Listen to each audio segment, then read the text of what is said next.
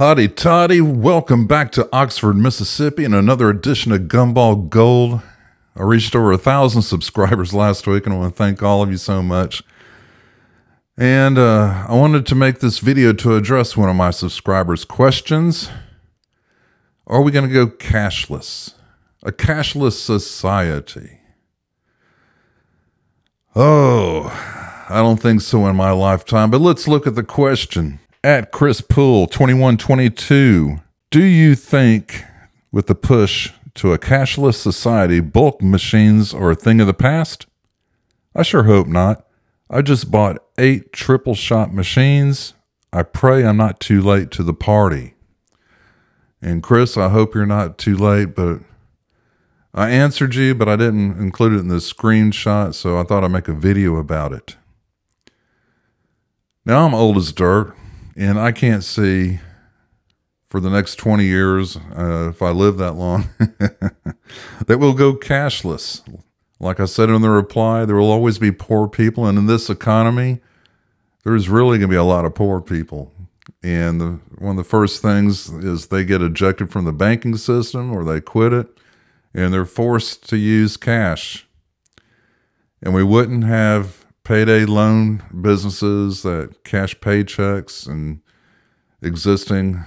God, in some places, there's like 4 or 5 on one street. They're always in poor neighborhoods.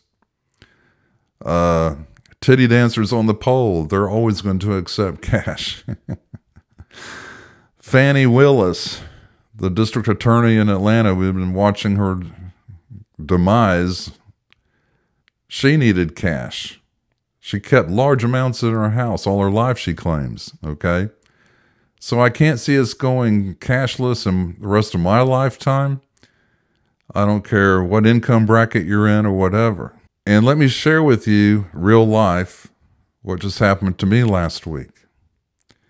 There's a strip mall here with one of my locations at a Vietnamese restaurant. I've had it for over a year. Always does pretty well. And there's a business on the opposite end of the strip mall called Wingstop. For over a year, I go into this business and try to get permission to locate a machine, ask for a manager. But on this one day, I lucked out. Not only was the manager there, but the regional manager. And they both said yes, they would love a gumball machine. But as I was leaving the business, I noticed a sign on the door. It's a cashless business. They only take debit and credit cards only. So I want y'all to comment down below, and I read your comments all the time. But comment down below if you want to see a video of a collection. It's been about a week. If you want me to go out this week, next week, comment down below. If you're curious as I am, did I mess up? Will this location be fruitless, not produce anything? I'm sure you recognize the machine from a previous video. I got it with the product, and so if I sell all the product, the gumballs, then the machine's free plus a profit. So is it going to take me a long time to get the return on my investment? Now, another thing is, I want y'all to comment down below, is your thoughts on a cashless society.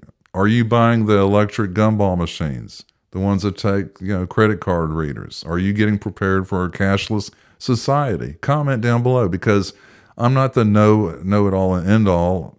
I'm not the sharpest tool in the shed.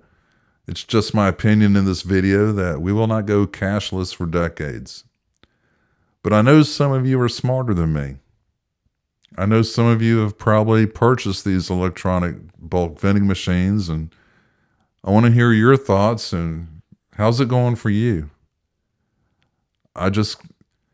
Here in Oxford, for me, at the present time, they have a city tax for vending machines. If it plugs in the wall, it's $100 a year. Okay, so if I go get the electric machines, put a credit card reader on it, I'm in the system. I have to get a business bank account to collect that money. It's not worth it for me. A mechanical machine will last decades without having to replace the parts. Have any problems, just clean them. But these electric machines, they do have the little screen on them, and to me, they're like the claw machines. Their parts are going to eventually need replacing, motherboards or whatever it is. They're eventually going to need some maintenance and some more investment in them. But like I just said, I'm not the smartest person in the world. Comment down below what your thoughts is on it. And with that, I want to thank you for watching. I'm back out reading the mail. Bye-bye.